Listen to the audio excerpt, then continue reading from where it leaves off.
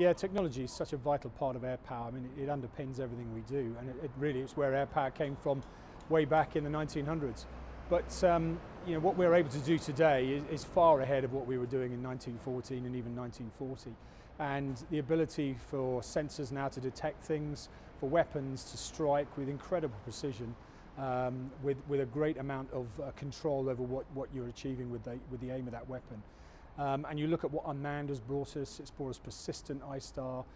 It means now there's no hiding places for enemies, and that really does make a difference in the modern conflict, modern battlefield.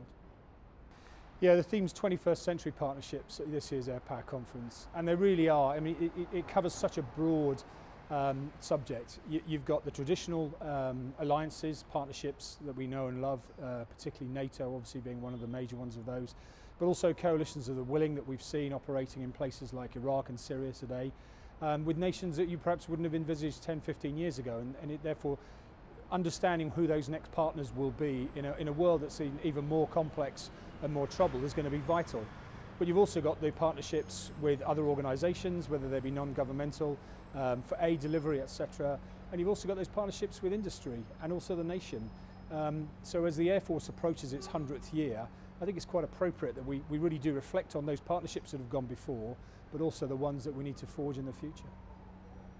If you look at operations, particularly over the last 25 to 30 years, you could not envisage conducting those operations to the level that we do without air power. It's almost like the oxygen that modern conflict needs in order to survive, either to take people to the point of departure or to protect them through whatever they may come under threat. But more importantly, to project that power. It gives political choice. It does it in a relatively safe way, and allows alliances to function and to win. So quite simple.